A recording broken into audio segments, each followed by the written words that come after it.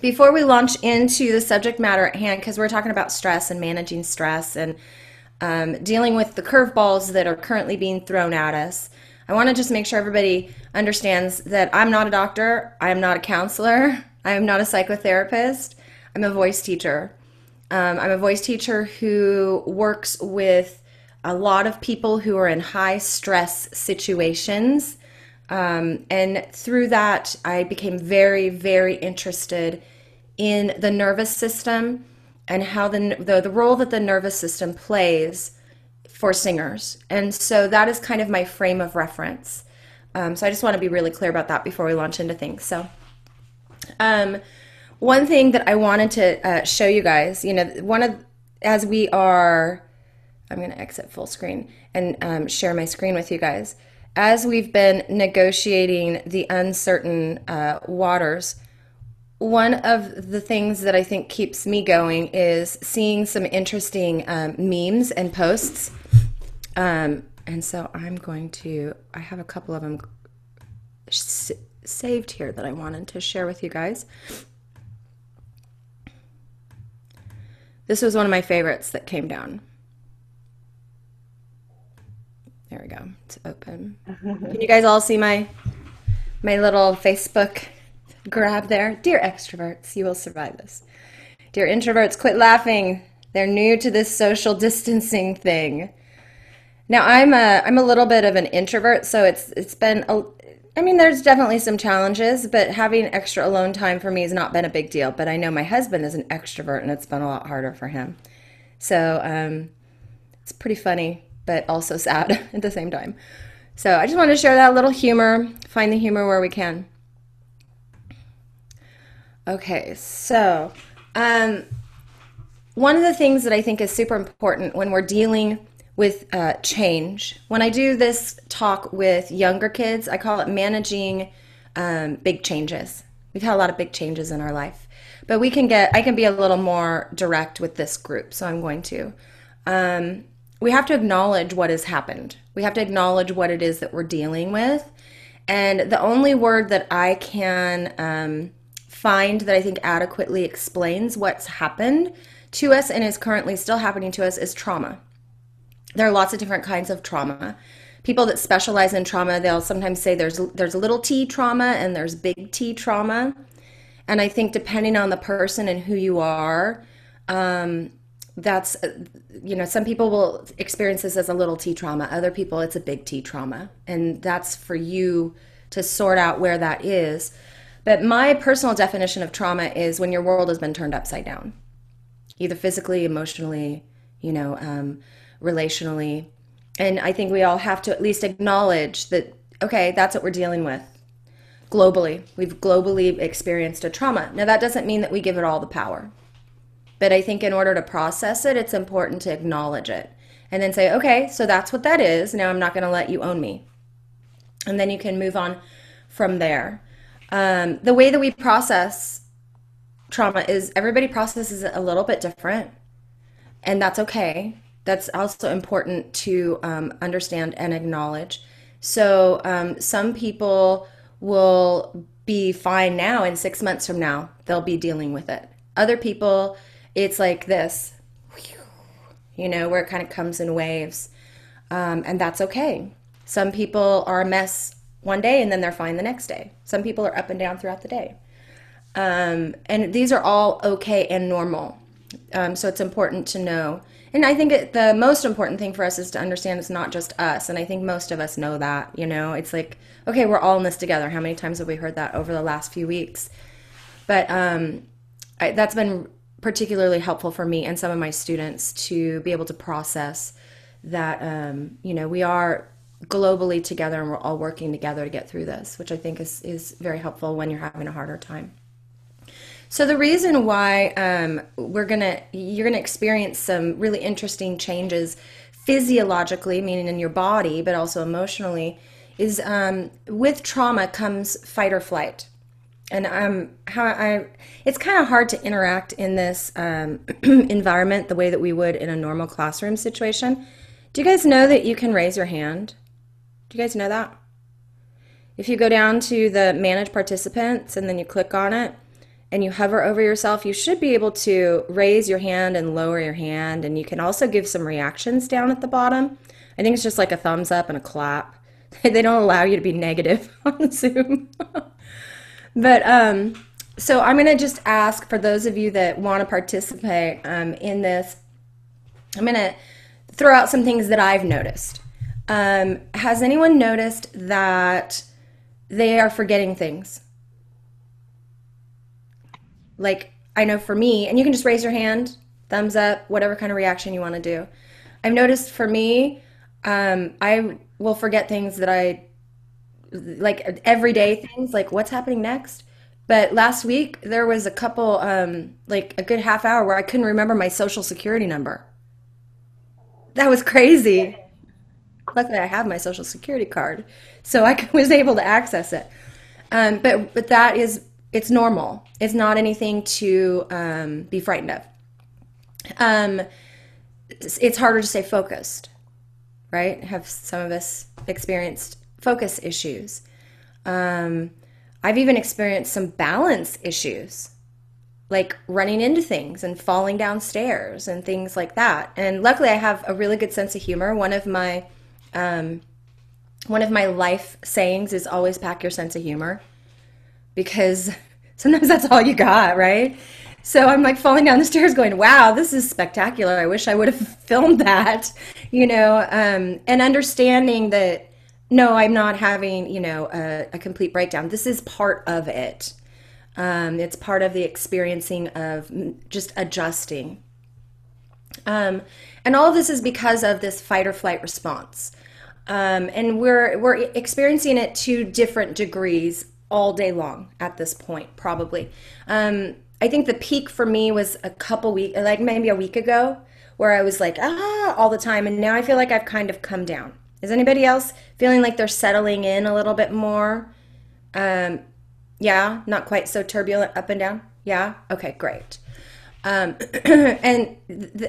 I'm still expecting there to be more waves.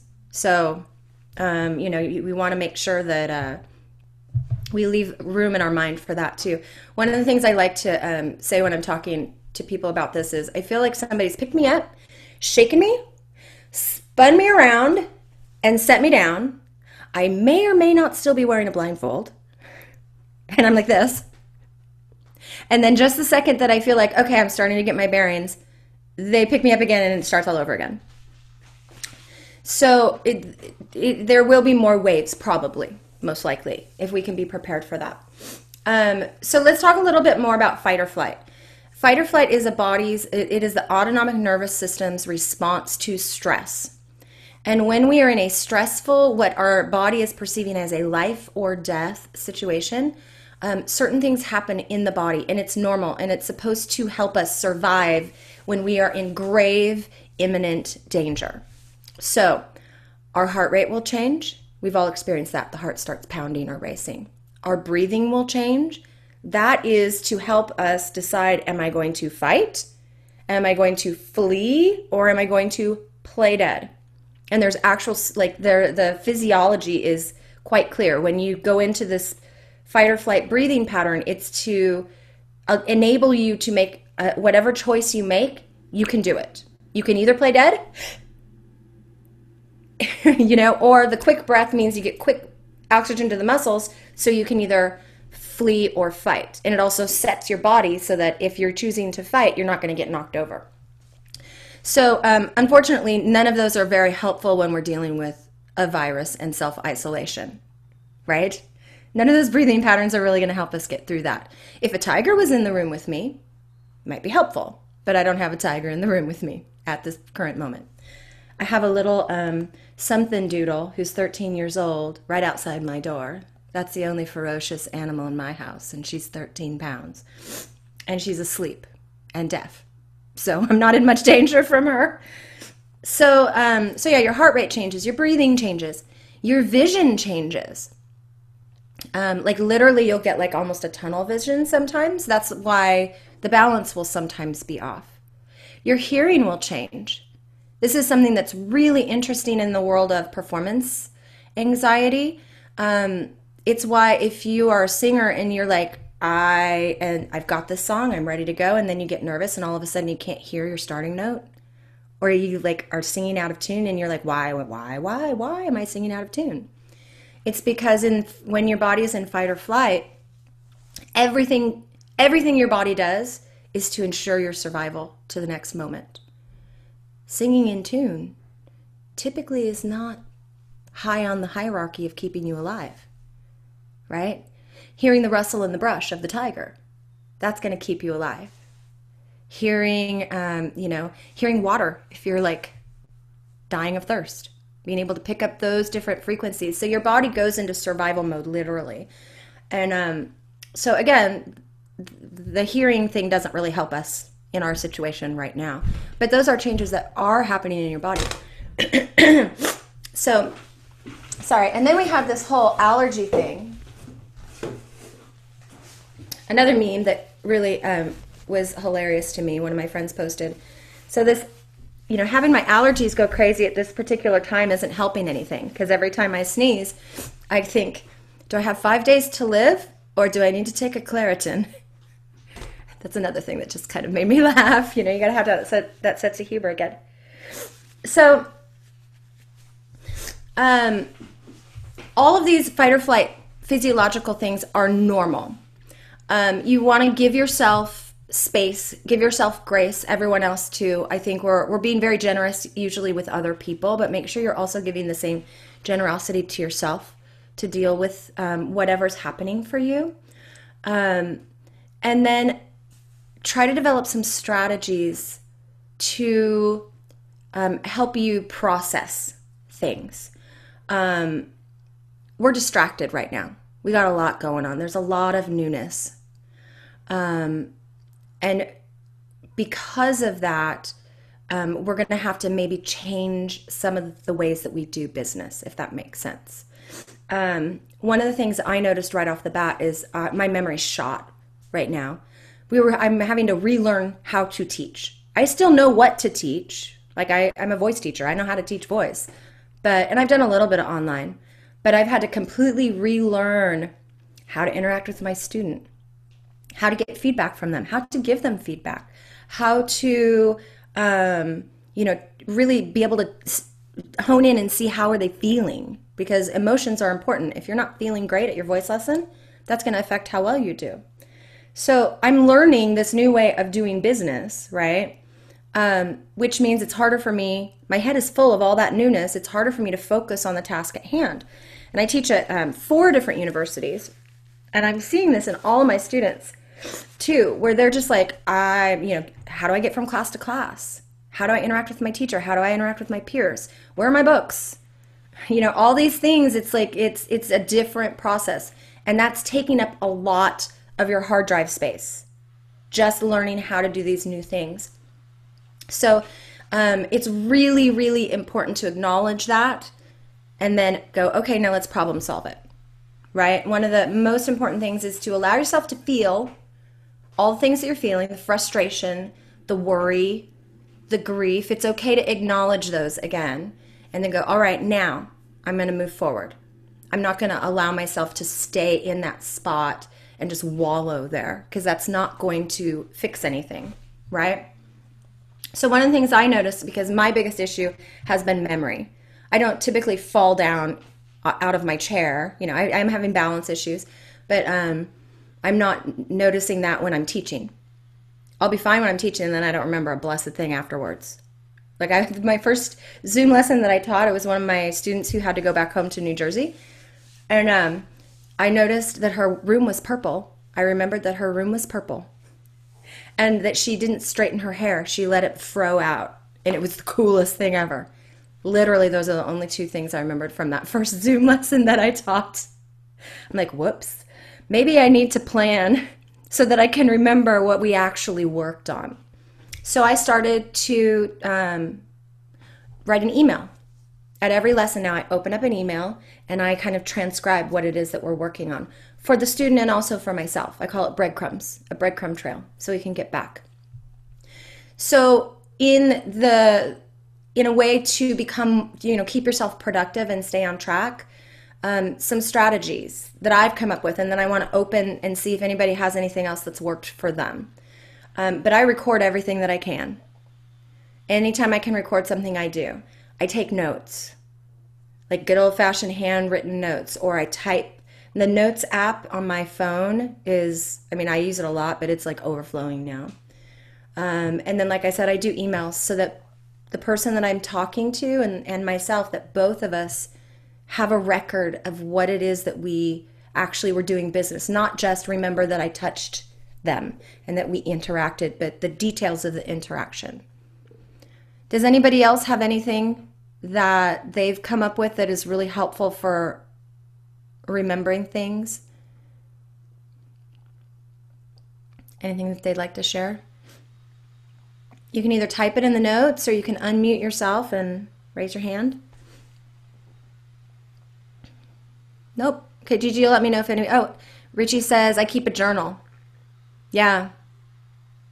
Yeah, journals. One of my daughters is doing bullet journaling. She's put aside 45 minutes every day to do journaling, and that seems to help her. And setting alarms. Yeah. Yeah, that's super helpful. Thank goodness we have what we have technologically. Can you imagine doing this 30 years ago? Those of you that can remember 30 years ago? Phone and TV, that's all we had. Right? So there are some things to be grateful for in this situation. Yeah, that's good. Good feedback. Okay. Oh, here's one other thing I wanted to share with you guys. My friend Jessica shared this on her social media. I'm going to back up a little bit. Sorry, guys. I wanted to go back to, well, however you're feeling, it's okay. Because we all are processing this differently. But this is what she shared, and I thought it was great. She's like, yes, and it's okay to be grateful and also disappointed about the things that have been canceled. It's okay to enjoy the extra time with our loved ones and to be overwhelmed by their presence. That was me last night. My daughters have decided to go back and listen and watch all the old Disney movies that they loved when they were little and sing them all at the top of their lungs, maybe at midnight or later. It's a little much for mommy. Yes, we can be hopeful and feel like everything is falling apart. There's room for both of those feelings, and they're both okay. And yes, we can be a source of support for others and also prioritize our own needs. Somebody has something that they're sharing. Let me open that up. Yeah, feeling, and it's okay, you guys. It's okay. It's part of the whole process. And there's a long, long list of other things that you can feel at the same time. You know, those are just the first few. But I love it. The way she framed that, she's like, you guys, stop being toxically positive. I'm like, that's an interesting phrase.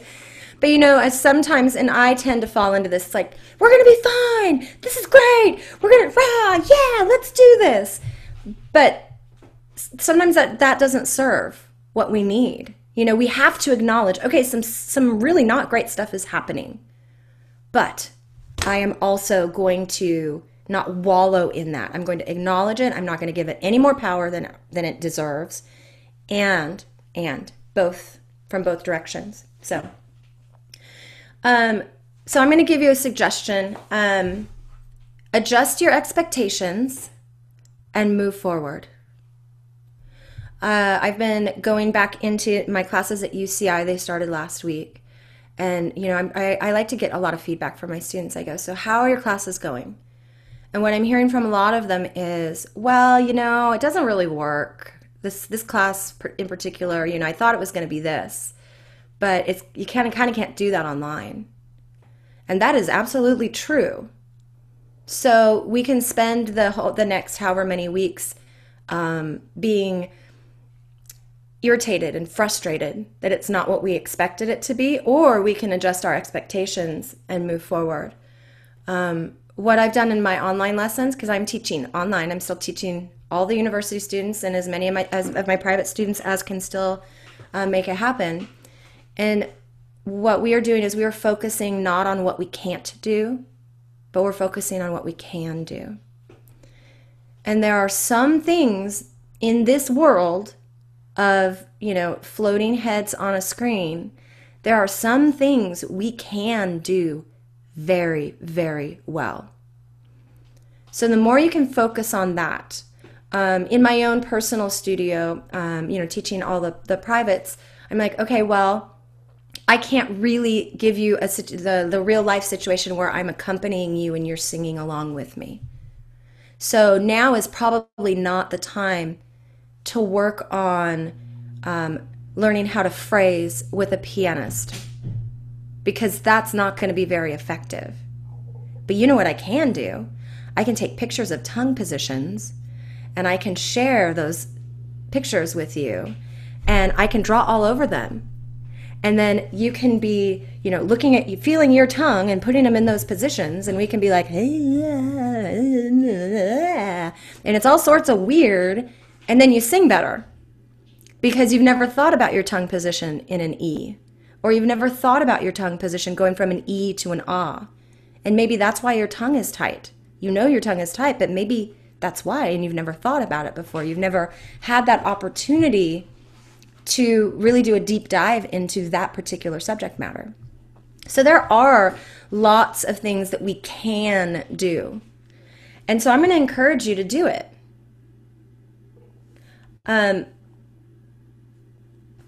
Find something that you really want to do.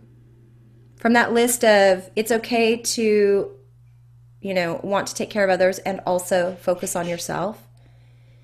If you can find something that's going to give you purpose, that's going to be interesting for you, do it.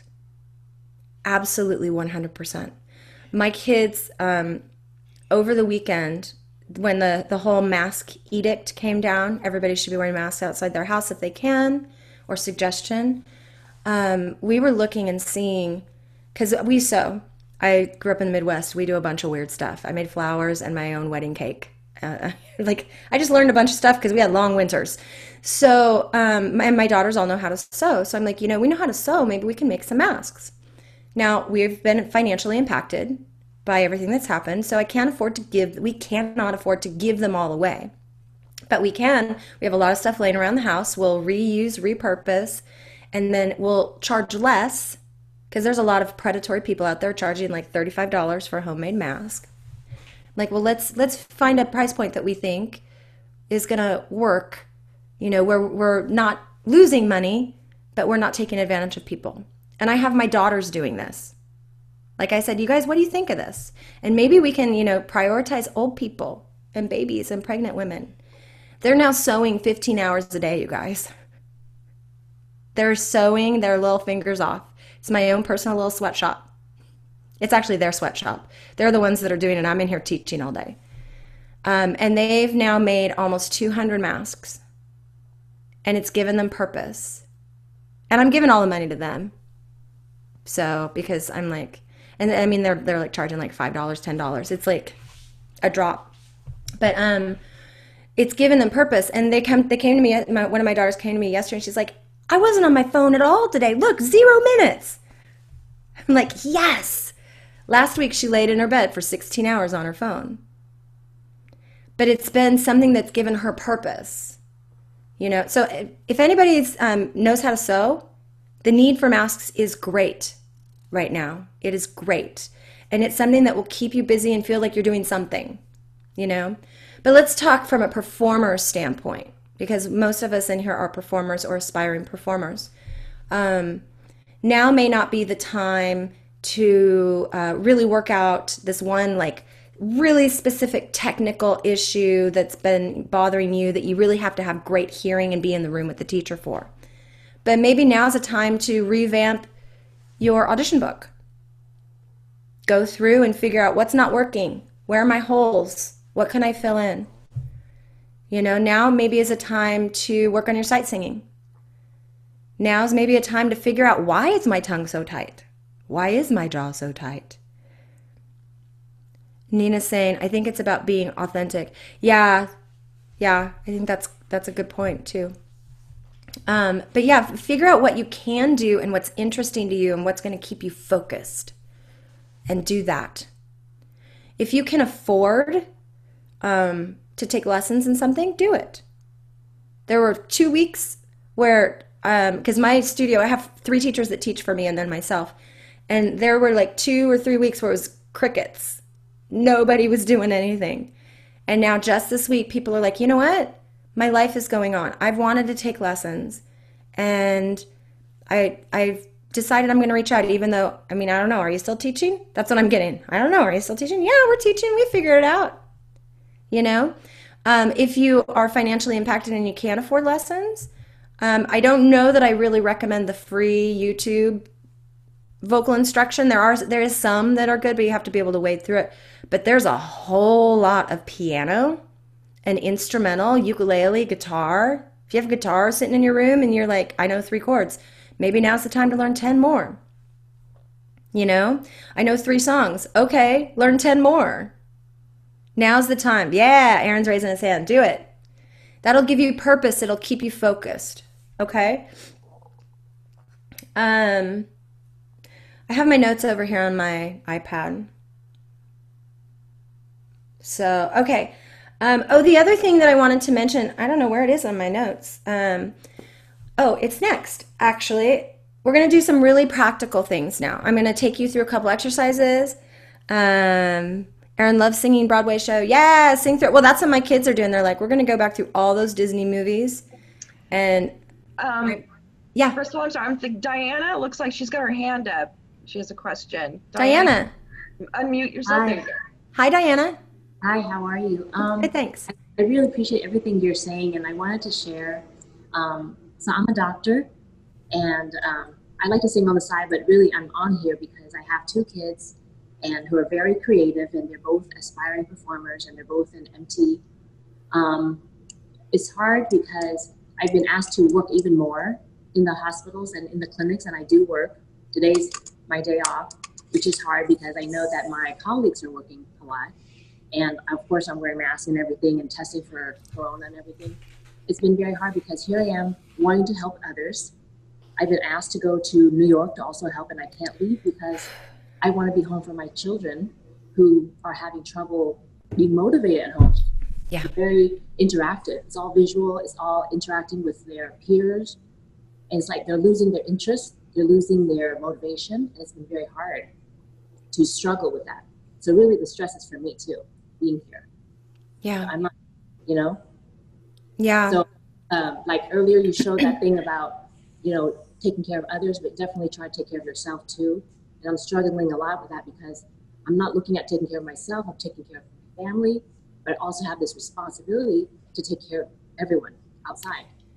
Yeah, the balance it's tough. It's really, it's something that we're all struggling with. Thank you for sharing that, Diana. I don't know. Yeah. Yeah, motivation is hard. I'm noticing a lot of students are having a hard time staying focused on. I have a recitalist at one of my schools who she's like, I'm having a hard time. I know I need to be singing 2 hours a day because my recital now that was supposed to be in April is now going to be in July. It's hard to stay motivated. It's hard to stay singing. It's hard to keep doing all these things. And it's like, yeah. And you know what? It's okay. It's okay for you to feel that. And if this would fall in the adjust expectations, I think, you know, we're so used to having our foot pedal to the metal all the way to the ground, 100 miles an hour straight ahead, moving forward. And maybe now it's enough to go, well, I sang today. I sang something today. I may not have spent 2 hours practicing, but I sang something, you know, and sometimes that has to be like that. You have to adjust that. And then there will be moments where you're feeling very inspired, and then you take advantage of those, you know. And for your kids, for sure, I would recommend have them join a lot of those free classes that are out there. There's a lot of free things. I know in my studio, we're just getting ready to send out an email and social media campaign, we're starting group classes that are going to meet several times a week, just so that people can have a feeling of a sense of community. And okay, guys, we're going to sing.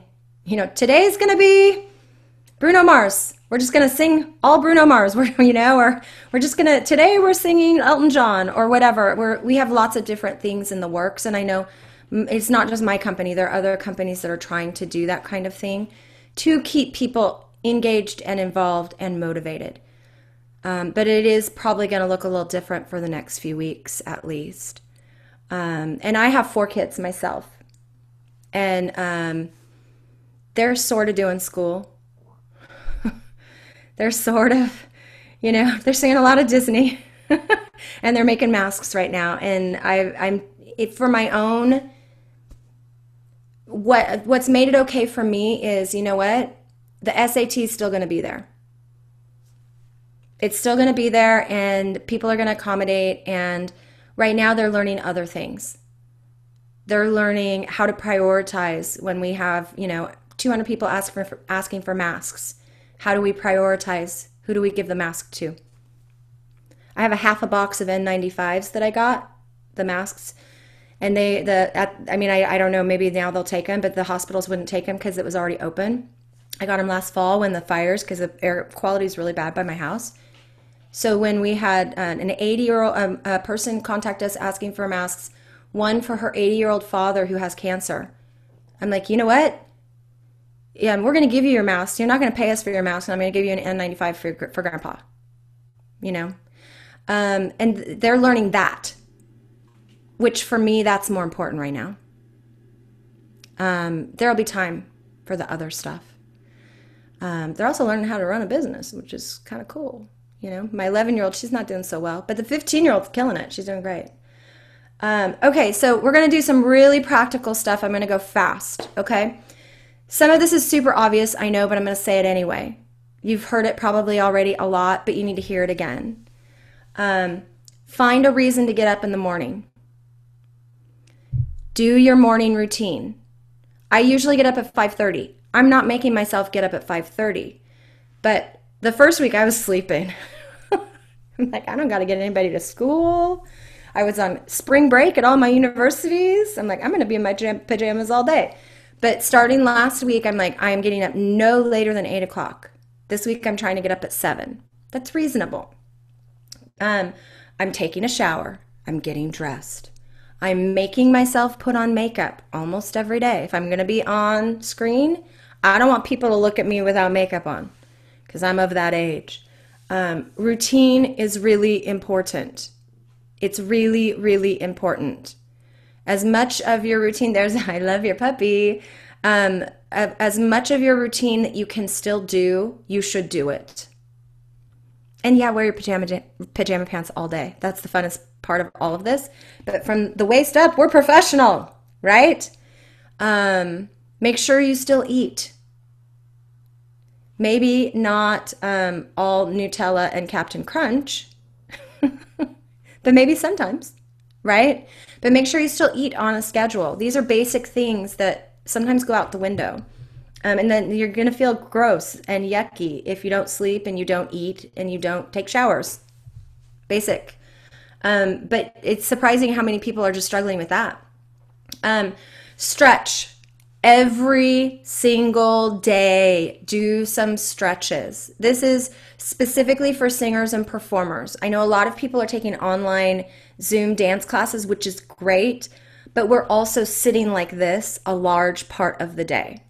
When we do this, it's literally compressing our spine. Our 5-month-old is Mocha. Oh, I love Mocha.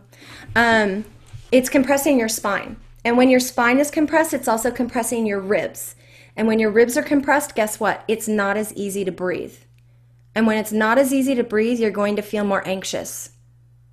Do you see how this kind of spirals? It's not good. So stretch every day.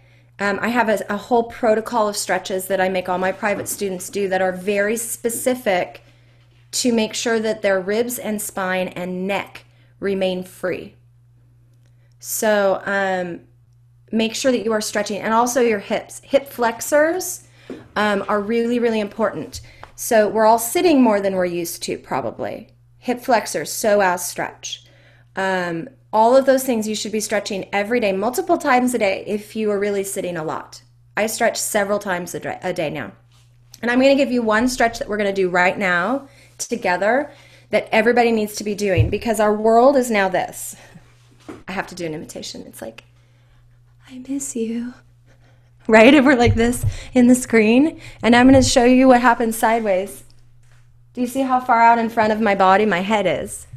This is very, very bad for our health for many reasons. Is anybody here, raise your hand or indicate, is anybody here experiencing more headaches than they normally do? Some people are, a lot of the students. Yeah. It's almost certainly because of the screen, because your eyes are tired, number one. But number two, it could be this, the head forward. So it could be coming from your neck. Okay? So we're going to all do this together. You're going to lace your fingers. You're going to put them behind your head, like you're going to rest your head back in your hands at the base of your skull. Then you're going to gently pull forward with your hands and push back with your head at the same time. We're going to count to 7. 1, 2, 3, 4, 5, 6, 7. And then release for 3. You should feel a little stretch in the back of your neck into the top of your shoulders. Do it again. 1, 2, 3, 4, 5, 6, 7. And release for 3. We're going to do it one more time. 1, 2, 3, 4, 5, 6, 7. And release for 3. Whew. So what this does is it reminds your head that it is supposed to be on top of your body. And it's going to activate those posture muscles so that they can be in a little more functional position. Okay? Does everybody's head and neck feel a little bit better after doing that? Move it around? Yeah? Very cool. I got thumbs up. Yeah, and it is all the light from the screens. I have the blue screen, the blue blockers, but it's still not enough. My eyes are still sore by the end of the day because I'm just on it so much. And we're going to get into the vision here in a second. So yeah, lots and lots of stretching. Practice breathing. Your breath influences everything else that you do. I don't know if this is a medical term or not, but I call it a biological imperative. It is what is going to keep me alive from moment to moment. Breathing is very high on that pyramid, right? Aaron says, I keep walking. Yeah, moving around is super important. That's on the list too. But breathing is so important. We can go like 30 days without food and 3 days without water, like 3 minutes without a breath. So if we are struggling with our breathing, we're not going to do anything else as well as we can. So yeah, and Diane, yes, thank you, Diana. Yoga. So when I talk about breathing, because I am an advanced MDH breathing coordination practitioner, which is based in, it's like function, it's all functional. It's very, very deep into the weeds and anatomy and physiology stuff. I'm a complete anatomy geek. That's why I have a skeleton in my office with me. I like to divide breathing practice into good, better, and best. Yoga can be, it can be best. It can also just be and it can also be harmful if you don't know what you're doing.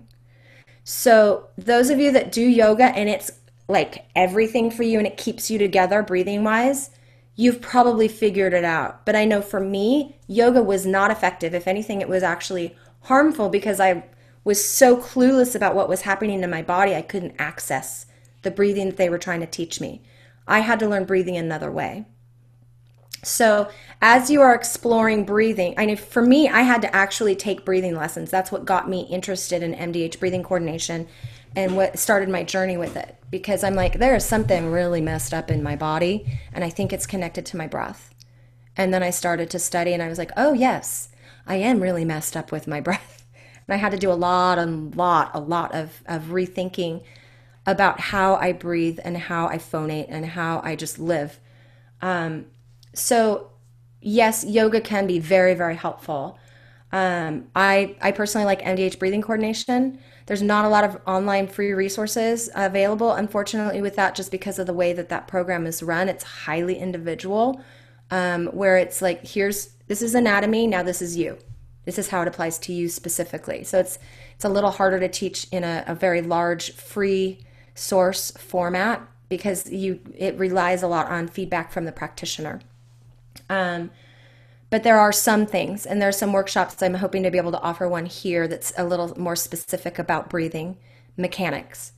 CO2 tolerance is a really, really good breathing practice. There are some people I'm going to tell you guys that you should follow if you want to check into this. One of my colleagues, her name is Barbara Tanza. She's in Slovenia. She's BT_breathing coach. And I think, Gigi, do you have this whole list that I gave? Okay, I'll make sure you guys have it in the notes somehow. But she's on Instagram. She shares a lot about nasal breathing and CO2 tolerance. Super important right now.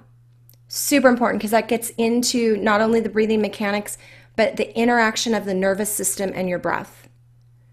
If you're breathing well, your nervous system is going to be a little more calm and a little more level.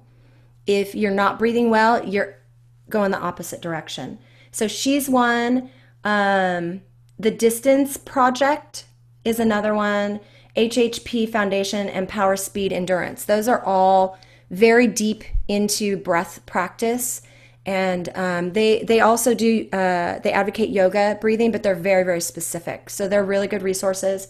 And then, of course, you can also reach out to me.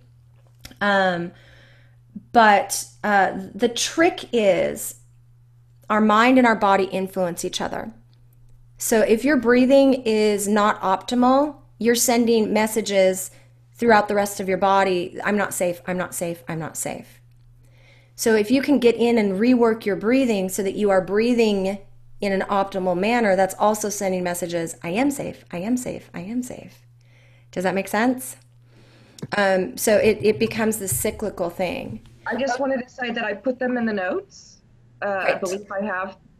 If everybody can see that, just give me a thumbs up. Okay, fantastic. I also want to say we've got 5 minutes. Great. Yeah, and we're getting there. Okay, wonderful. Well, yeah. I'm just trying to do my job. I'm the timekeeper, everybody. Yes, thank you. Yes. Thank you. This has been fantastic. We're so grateful that you had this time here with us today. Oh, thank you, Gigi. Thank you.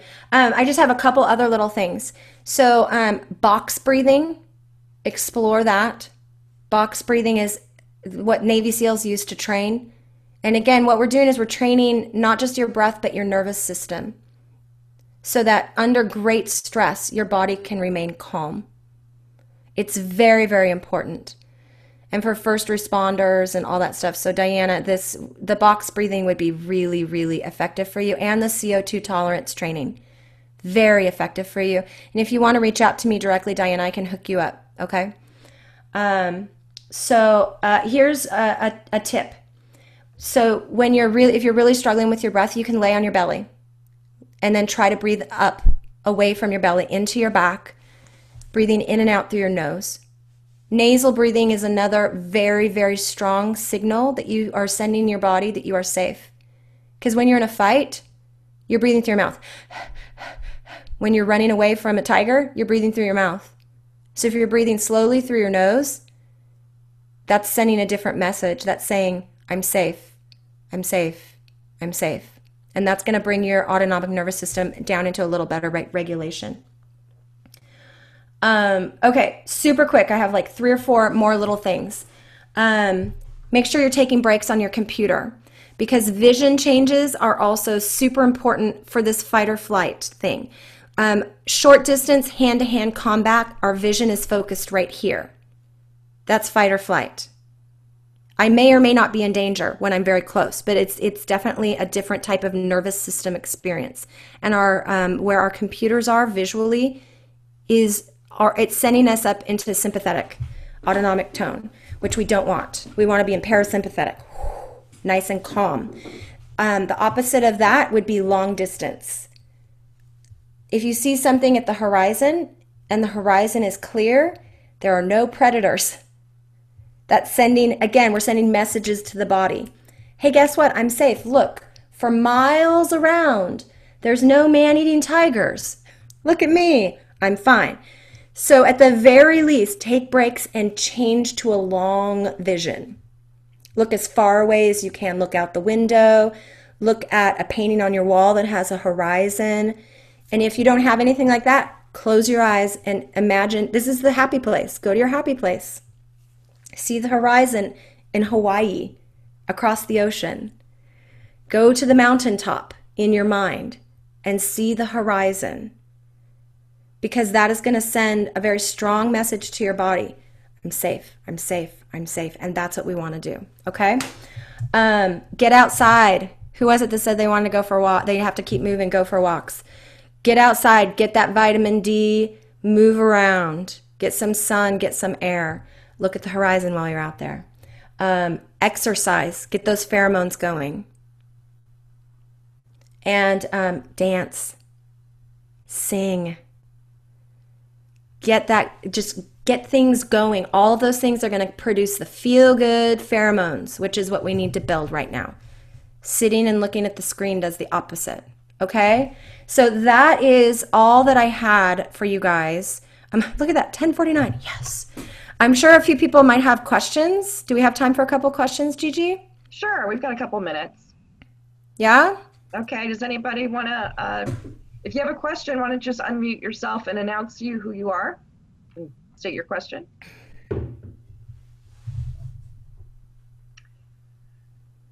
Okay, well, it looks like, again, I want to thank everybody for joining us and for supporting 3D Theatricals and our 3DU series. Thank you for having me. Looks like a couple people did unmute themselves. Okay, yeah. I just want to say thank you again for... Oh, you're welcome. You're welcome. Thank you for the work you're doing. Yes, Diana, thank you so much. Yeah.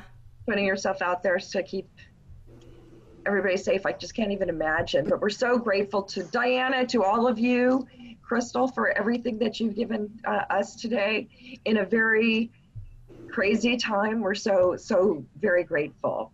Of course. So please spread the word on your social media and have people join us. The more the merrier. And we want to just make sure that you're all healthy and safe. Crystal, again, thank you so much for being here. Of course. Thanks for having me. Bye, guys. Bye, everybody.